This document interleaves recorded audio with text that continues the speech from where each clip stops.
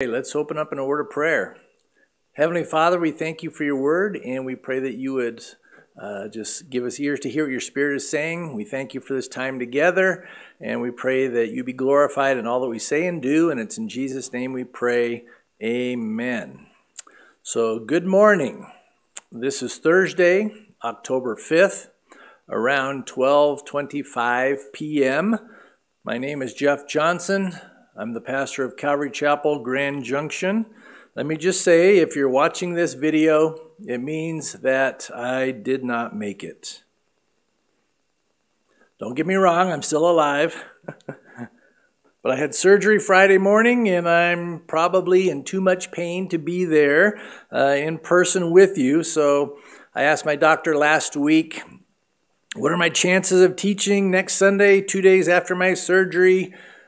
About 50-50, so I would have a backup plan. So thanks to Emily, this is the backup plan. He suggested recording this. And so we're going to start with a story, hopefully that'll tie in with the message. And I heard this story about this man who was sick and tired of living in the midst of this evil and wicked, sinful world. And so he decides to join a monastery. And so he finds one, and their number one rule was this. You had to take a vow of silence, and only after 2 years could you speak 2 words. And so after his first 2 years in the monastery, the abbot, the head of the monastery, comes to him and says, "My son, you may now speak your 2 words. What would you like to say?" And the man replied, "Hard bed." Well, another 2 years go by, and the abbot says to him, "My son, you may now speak your next 2 words. What would you like to say?" The man said, "Bad food." So 2 more years go by, and the abbot says, "You may speak your next 2 words." And so after 6 years, this time the man says, "I quit."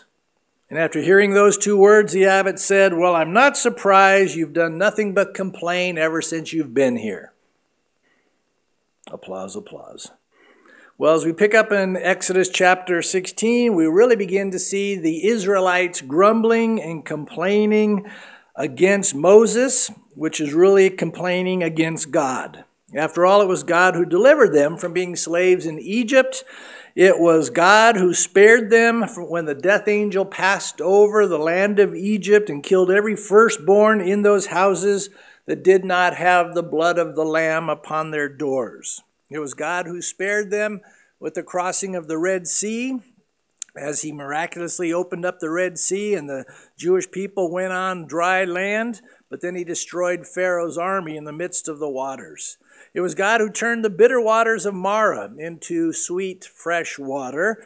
And remember, God is the one who is leading them on this journey, not Moses. Moses is simply following the pillar of cloud. He's following the pillar of fire that the Lord was in the midst of. And so we left off with the Israelites camping out at the 12 wells of water in the oasis known as Elim. And this was a place where everybody could relax and get refreshed. But now the Lord is going to do something where he leads them further into desolation. But this would be the perfect place for God once again to show them that he is all that they need. He is the one who will demonstrate his power, his provision, literally out in the middle of nowhere. So we pick up in chapter 16, verse 1. It says, "And they journeyed from Elim, and all the congregation of the children of Israel came to the wilderness of Sin, which is between Elim and Sinai, on the 15th day of the 2nd month after they departed from the land of Egypt." So the Israelites are about 45 days into their journey. Remember, God started their religious calendar on the day of Passover. And so the 15th day of the 2nd month would be about 45 days later. But as the pillar lifts from Elim, as the people follow that cloud and the Lord stops them between, it says, Elim and Sinai, probably referring to Mount Sinai. And it's in this area called the wilderness of Sin. Now, it's not the wilderness of immorality and wickedness. It's probably an abbreviation for the wilderness near Mount Sinai. But either way, this area is about as desolate, it's about as remote as you can get. So watch what happens next. Look at verse 2. Then the whole congregation of the children of Israel complained against Moses and Aaron in the wilderness. And the children of Israel said to them, "Oh, that we had died by the hand of the Lord in the land of Egypt, when we sat by the pots of meat, and when we ate bread to the full. For you have brought us out into this wilderness to kill this whole assembly with hunger." Again, can you imagine Moses having 2.5 to 3 million grumblers and complainers? Now, I see two things happening here. Number one is this is a picture of human nature at its very worst. We can certainly be nasty people. We can certainly be miserable. We can certainly be self-centered as we whine and complain, and we grumble about so many people, about so many situations we find ourselves in. And it's a graphic picture of our old sin nature. Now, remember what I said a few weeks ago. It took God only one day to get the Israelites out of Egypt, but it's taken 40 years to get Egypt out of his people. But nobody benefits from being around a bunch of grumblers and complainers. It just drags everybody down. It just drags everything that you've done down. Now, the second thing we'll see happening here is, even though this is a picture of mankind at his worst, it's also a picture of God at his best. Because despite all the grumbling and complaining from the people, we'll see that God's grace and his patience and his provision is on a scale for all of us. It's hard to imagine. In fact, Psalm 103, look at these verses, starting in verse 11, King David writes, "For as the heavens are high above the earth, so great is his mercy towards those who seek him. As far as the east is from the west, so far has he removed our transgressions from us. As a father pities his children, so the Lord pities those who fear him. For he knows our frame, he remembers that we are but dust." And so in spite of all their grumbling and complaining, God was present with them in the pillar of cloud and in the pillar of fire. He was constantly watching over them. He was protecting them. And again, he would provide for them in miraculous ways. Now look at verse 3 here once again, where it says, "And the children of Israel said to them, Oh, that we had died by the hand of the Lord in the land of Egypt, when we sat by pots of meat and when we had ate bread to the full. For you have brought us out into the wilderness to kill this whole assembly with hunger." So talk about having selective memory. How quickly they forgot about the brutal beatings that they received from the Egyptians. Pots of meat and bread to the full. They were barely surviving in Egypt. They were constantly groaning and moaning for nearly 400 years as they baked bricks in the Egyptian heat. Now, Satan is the one who is very good at whitewashing our past lives when we were unsaved people. He tries to distort the past. He tries to trick us into thinking, wasn't life so much better before Jesus interrupted you? Wasn't life so much more fun and easy before Jesus came into your life? Wasn't that the good life? Are you kidding me? My life was miserable. My life was empty. My life was confused. I was lost. I was dead in my sins. But then Jesus saved me. He brought me to life. He washed all my sins away. He gave me eternal life. The Apostle Paul says it like this in Philippians 3, verses 13 and 14. It says, "Brethren, I do not count myself to have apprehended, but one thing I do, forgetting those things which are behind and reaching forward to those things which are ahead. I press toward the goal for the prize of the upward call of God in Christ Jesus." But to me, the worst part of Israel's attitude is how they view God at this moment. They say, we were better off dying in Egypt by the hands of the Lord than to die of starvation in this wilderness. Oh man, how short-sighted can they be? I mean, this is one of many examples that seeing signs and wonders does not always equal believing and trusting in the Lord. God will do miracle after miracle, but most of them will not trust God, let alone be thankful to God. But once again, all of us who follow Jesus and who are saved. We have so much to be thankful for. God has done everything for our salvation. We cannot say thank you enough for what Jesus has done for us. And so even with all their grumbling and complaining, God will once again show how merciful and how gracious he really is. Look at verse 4. Then the Lord said to Moses, "Behold, I will rain bread from heaven for you. And the people shall go out and gather a certain quota every day, that I may test them, whether they will walk in my law or not. And it shall be on the 6th day that they shall prepare what they bring in, and it shall be twice as much as they gather daily." Then Moses and Aaron said to all the children of Israel, "At evening you shall know that the Lord has brought you out of the land of Egypt. And in the morning you shall see the glory of the Lord, for he hears your complaints against the Lord. But what are we, that you complain against us?" So this has got to be one of the most gracious things God could have done at this moment, where it says he rains bread from heaven upon them. Now, if I was God, and praise the Lord I'm not, I would probably rain something else upon all these grumblers and complainers, like fire and brimstone. Just saying. But here God in his grace gives them manna from heaven. This is the original wonder bread. And God would use this to sustain the Jewish people for 40 years out there in the desert. But did you also notice that God said that this was also going to be a test? And here's part of the test here.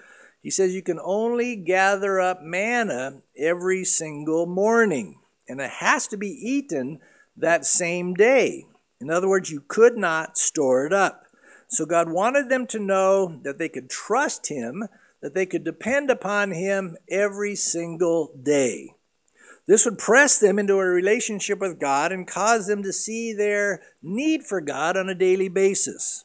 This would remind us that God doesn't want us to look at him as some kind of a genie in a bottle, or to look at him as some kind of a winning lottery ticket, but God wants a relationship with us, and he wants us to come to him.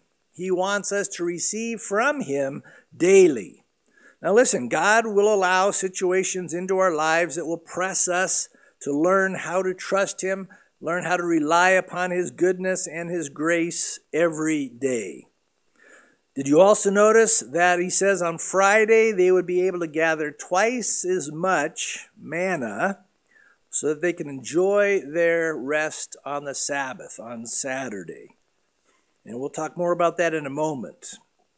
But I love verse 7. Again, it says, "In the morning you shall see the glory of the Lord." And we'll see what Moses is referring to here in a moment.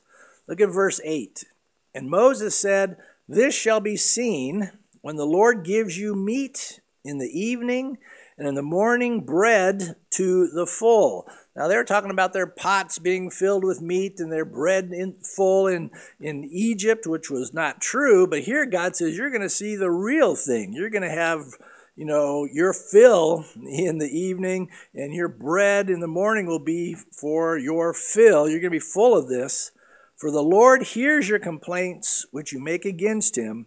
And what are we? Your complaints are not against us, but against the Lord." And so again, even though they're directing their complaints at Moses, their real complaint was against the Lord. After all, it was the Lord who has put them in this situation. And the same thing is true. When we start grumbling, when we start complaining against the Lord, and we grumble about the situations that God has brought into our lives, but again, God only brings us to difficult circumstances so that we would see our need for the Lord, that we would depend on him, that we would learn to trust him with everything. We would learn to trust him, and what we really need is a closer walk with him. So look at verse 9. "Then Moses spoke to Aaron, say to all the congregation of the children of Israel, Come near before the Lord, for he has heard your complaints." This is such a true statement. The Lord has heard your complaints. In other words, God is omniscient. He is all-knowing. He knows everything about everything. He knows our hearts. He knows what's going on in our minds. And the amazing thing is, He still loves us. He still wants to rain manna from heaven upon us. He knows everything you said, everything you did, everything you thought yesterday, the week before. But aren't you glad that He casts our sins as far as the east is from the west, and He remembers them no more? We need to praise the Lord for His mercy and grace. Well, look at verse 10. Now it came to pass, as Aaron spoke to the whole congregation of the children of Israel, that they looked toward the wilderness, and behold, the glory of the Lord appeared in the cloud. And so here's where they see the glory of God appearing in the cloud. And the Lord spoke to Moses, saying, I have heard the complaints of the children of Israel. Speak to them, saying, at twilight you shall eat meat, and in the morning you shall be filled with bread, and you shall know that I am the Lord your God. Again, God in His grace and mercy is proving to His people, I am the Lord your God. I am all you will ever need. I am your provider. I am your protector. I am your deliverer. And I will be with you no matter how hot the desert gets, no matter how hot the furnace becomes. And we see this throughout the Word of God, that the Lord is with His people. He was with Shadrach, Meshach, and Abednego. Remember when they were thrown into the fiery furnace by King Nebuchadnezzar? And it was all because they refused to bow down and worship that 90-foot gold statue that King Nebuchadnezzar made of himself. And because they refused to, Nebuchadnezzar said, you'll be thrown into the fiery furnace. It was heated up 7 times hotter than usual. And we read this in Daniel chapter 3, starting in verse 24. Then King Nebuchadnezzar was astonished, and he rose in haste and spoke, saying to his counselors, did we not cast 3 men bound into the midst of the fire? They answered and said to the king, true, O king. Look, he answered, I see 4 men loose, walking in the midst of the fire, and they are not hurt. And the form of the 4th is like the Son of God. You know how true that was. For Shadrach, Meshach, and Abednego, I truly believe that Jesus Christ Himself was in the midst of that fiery furnace with them. And the same is true for all of us. The Lord wants us to know that He is with us always, even to the end of this age. The Bible says, I will never leave you nor forsake you. And He wants us to trust Him that He knows what is best for our lives. He wants us to come to Him daily. He wants us to feed upon the manna of His Word daily. Even Jesus taught us to pray to the Father. Give us this day our daily bread. Not weekly, not monthly, not twice a year on Christmas and Easter, but daily. Look at verse 13. It says, so it was that quails came up at evening and covered the camp. And in the morning the dew lay all around the camp. And when the layer of dew lifted, there on the surface of the wilderness was a small round substance as fine as frost on the ground. So when the children of Israel saw it, they said to one another, what is it? For they did not know what it was. And Moses said to them, this is the bread which the Lord has given you to eat. Again, what an incredible scene this is. That evening, it says God covers the camp with quail. As you know, quail are little birds, and they taste a lot like chicken. And so God sends you'd eat 2 or 3 quail, so He's probably sending 6 to 9 million quail into their camp, and it says everybody eats to their full. Isn't that amazing? You know, companies like DoorDash and Grubhub, they didn't invent anything new. God's delivery system puts them all to shame. Even Chick-fil-A, they say they make, throughout our country, they make about 1.5 million chicken sandwiches a day. Well, God can outdo that 5 times over. And so they had this great barbecue of all these quail that he sends into the camp. They had their meat to the full. But then it says in the morning, they wake up to this big surprise. The whole desert floor is covered with this little round frosty substance that was white and sweet like honey. And when the Israelites wake up and look outside their tents, they all start asking each other, what is it? In fact, the Hebrew word for manna means, what is it?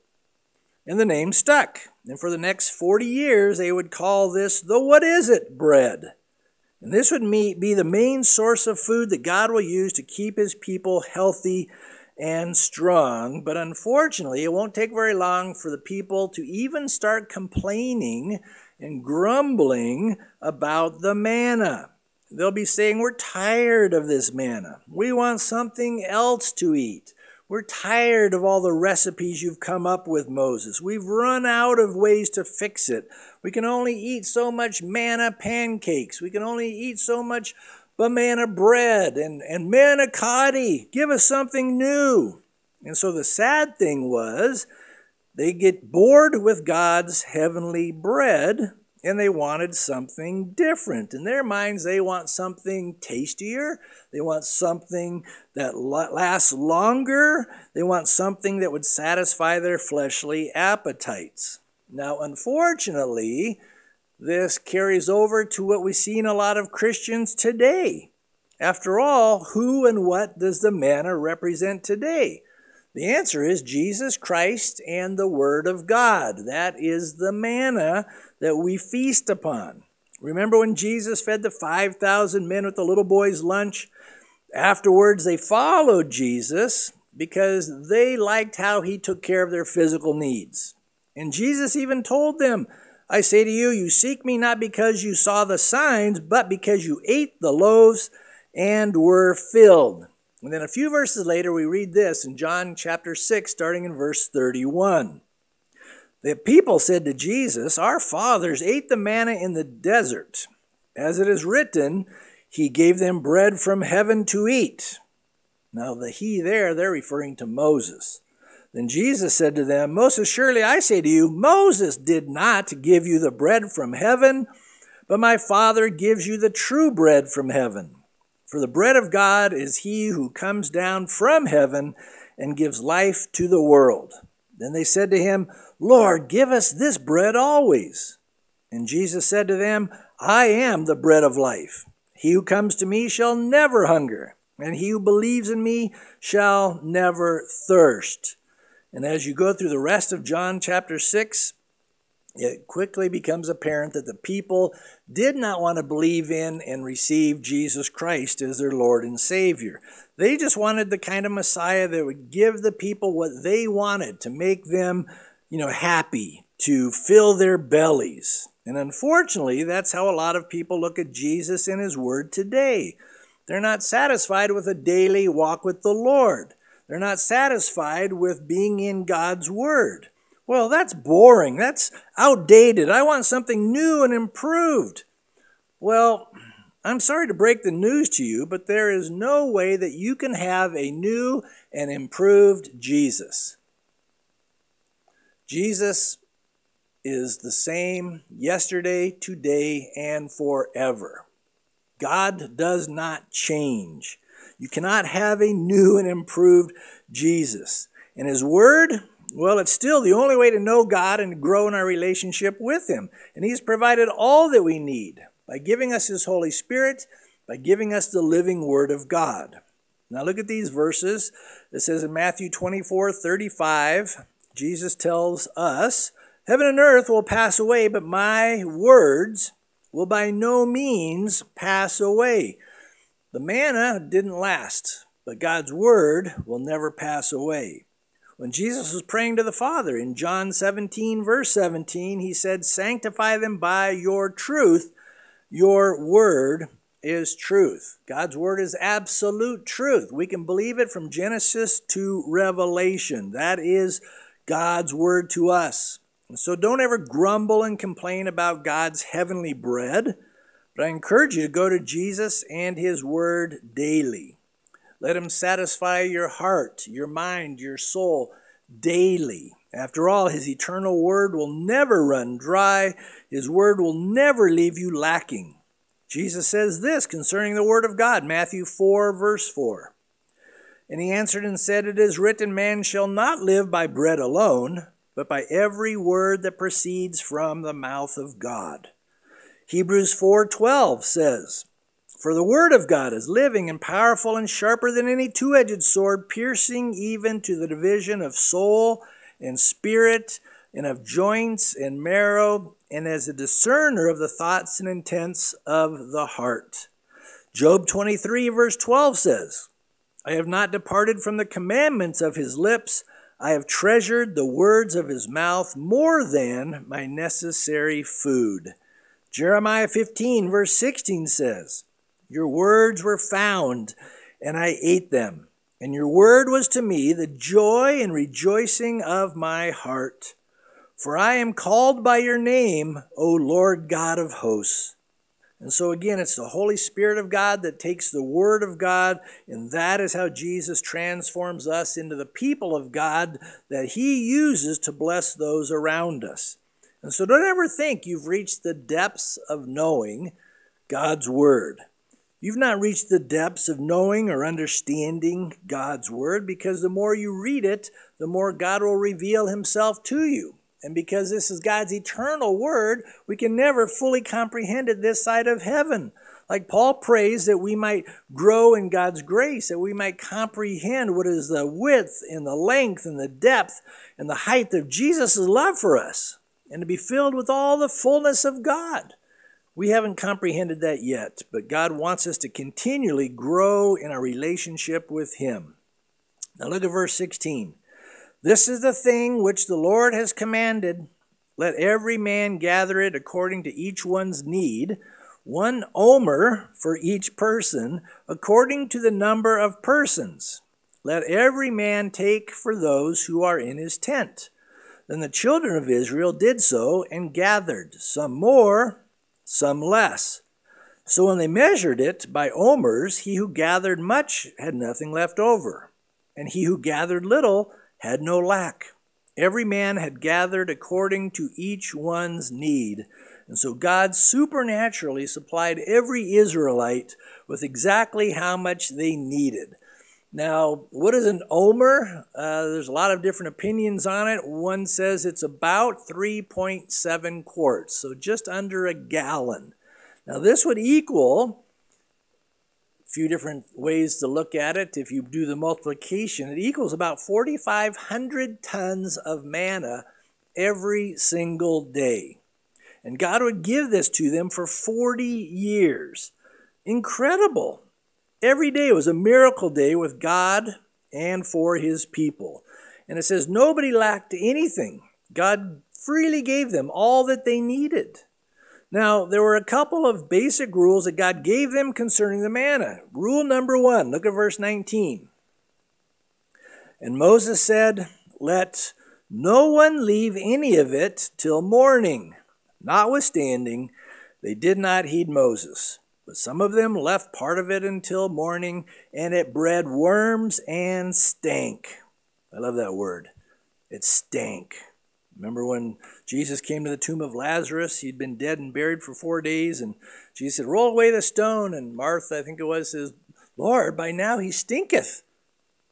This is stinky, wormy manna because they left it till the next morning. And Moses was angry with them. So they gathered it every morning, every man according to his need. And when the sun became hot, it melted. I mean, it's almost like snow. I mean, it's there every morning, but then it would melt under the afternoon sun. Now, sadly, we once again see there were some people who just would not listen to God's simple word through Moses.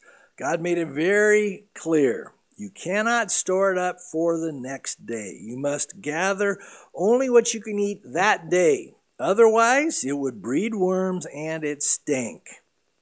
The lesson for us is simply this. We shouldn't try to spiritually live off of one sermon on a Sunday morning. You know, we can't live off of one message for the entire week. But each one of us should be reading, we should be heeding, we should be feeding upon God's Word daily. And I know for myself, if I find my walk with the Lord becoming stinky or stagnant, it's usually an indication that I'm not spending enough time feeding upon God's Word. I'm not allowing the rivers of living water, the Holy Spirit, to flow freely in and through my life. And so we need to be careful not to live off of yesterday's successes, but we need a closer walk with Jesus every single day. And when we go through the Scriptures, it's interesting how many times the word daily comes up. Again, Jesus teaches us to pray, give us this day our daily bread. Look at these verses. In Luke chapter 9, verse 23, Jesus tells us, "Then he said to them all, if anyone desires to come after me, let him deny himself, take up his cross daily, and follow me." In Acts 2:46, we read, "So continuing daily with one accord in the temple, and breaking bread from house to house, they ate their food with gladness and simplicity of heart, praising God and having favor with all the people. And the Lord added to the church daily those who were being saved." In Acts 17, verse 11, the Bereans were commended, as it says, "These were more noble-minded than those in Thessalonica, in that they received the word with all readiness and searched the Scriptures daily to find out whether these things were so." And so they were searching the Scriptures every day to find out if the things Paul was saying about Jesus from the Old Testament were true. And they were commended for doing that, searching the Scriptures daily. 1 Corinthians 15:31, Paul says, "I affirm by the boasting in you which I have in Christ Jesus our Lord, I die daily." That's part of taking up your cross daily and following Jesus. You're dying to your flesh, you're dying to your wants and your will, and you're saying, "Not my will today, Lord, but your will be done." And that's a daily process. Again, there are many examples throughout the Scriptures, but the point is Jesus loves us today, and he loves us always, and he wants us to draw near to him every day of our lives, because he wants us to know him more. He wants us to depend upon him more. He wants us to trust him more. I mean, the Israelites, they were totally dependent upon God. And in many ways, they were learning how to trust the Lord. Now, think about this. Let's say you wake up on a Monday morning and God sends the manna. You gather it up, you bake it, you eat it throughout the day, and you think to yourself, will it be here tomorrow? Is God going to send it again? Maybe that's why the temptation was there, to try to store it up. They were still not quite sure if they could count on the Lord. So God was teaching them, basically saying, "My children, you can trust me. I will do what I promised I will do." So look at verse 22. "So it was on the 6th day that they gathered twice as much bread, 2 omers for each one. And all the rulers of the congregation came and told Moses. Then he said to them, 'This is what the Lord has said. Tomorrow is a Sabbath rest, a holy Sabbath to the Lord. Bake what you will bake today, and boil what you will boil, and lay up for yourselves all that remains to be kept until morning.' So they laid it up until morning, as Moses commanded, and it did not stink, nor were there any worms in it. Then Moses said, 'Eat that today, for today is a Sabbath to the Lord. Today you will not find it in the field.'" So the only time God did not send it was on the Sabbath, on the Saturday morning. 6 days, verse 26, 6 days you shall gather it, but on the 7th day, the Sabbath, there will be none. So even before God gave the law of the Sabbath to Moses, he establishes the 7th day as a day of rest, the Sabbath rest. We see this in Genesis. God created the heavens and the earth, created everything in this world in 6 days, and then on the 7th day he rested. Not because he was tired, but because he was finished. And so only on Friday could the Israelites gather twice as much manna, and it would last through Saturday. And so on Friday, that would mean God would send 9,000 tons of manna. So a double miracle. Verse 27. Now it happened that some of the people went out on the seventh day to gather, but they found none. And the Lord said to Moses, how long do you refuse to keep my commandments and my laws? Again, back in verse 4, God says that he was going to test the people in regards to the manna. And this is the second part of the test. Gather twice as much as you need on Friday because none will be given on Saturday. And here we see that some failed this simple test. But again, God was very patient. He was certainly faithful to them.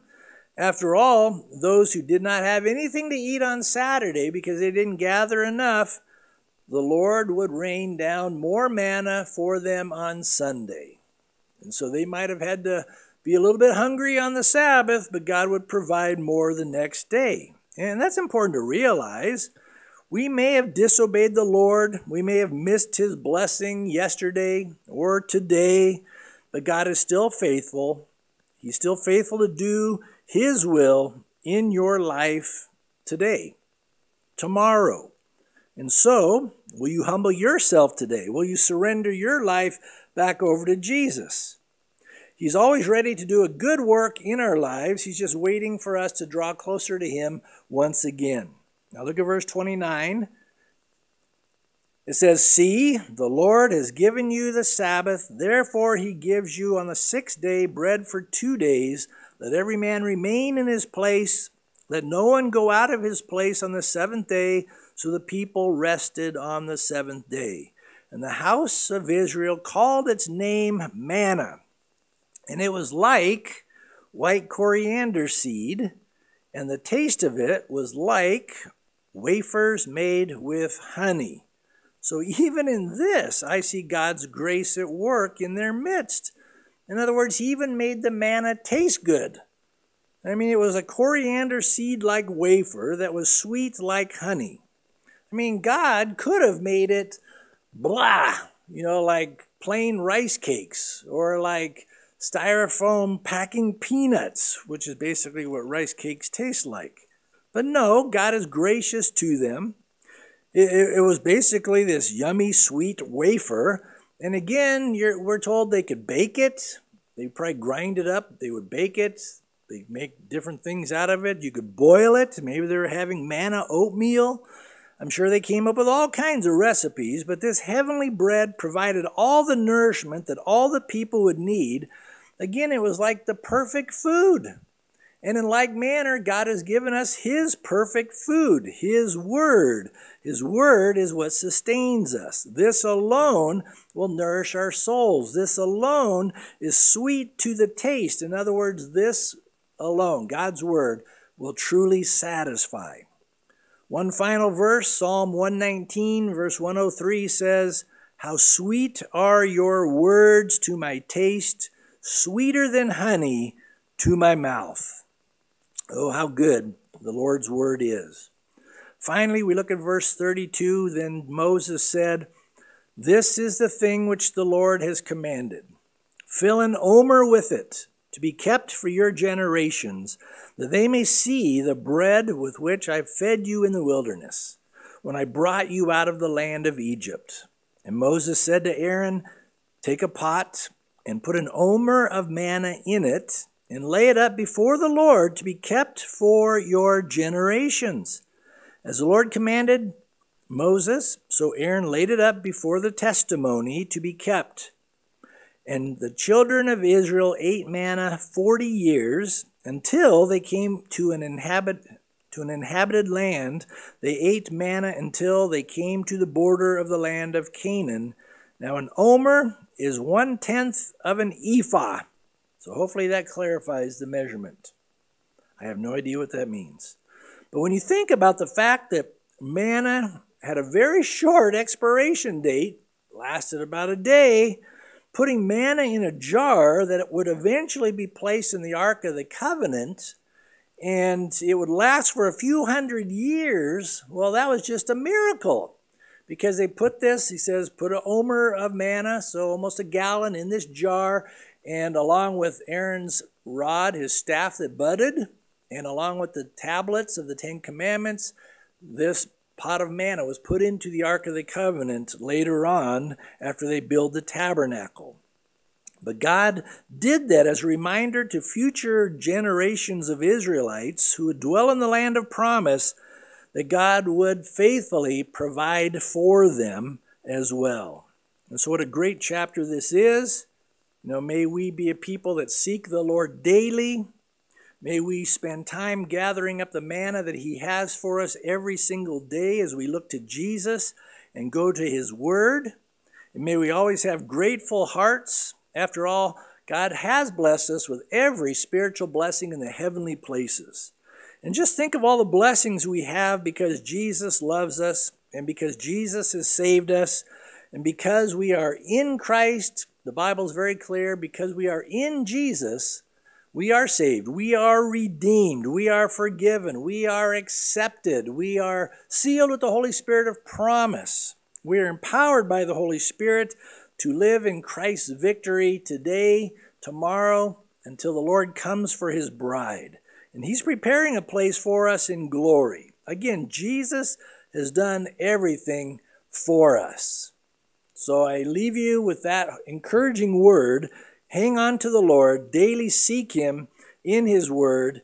And so let's close in a word of prayer. And Aaron, where are you? Let's pray. Heavenly Father, we thank You for Your Word. We thank You for this time together.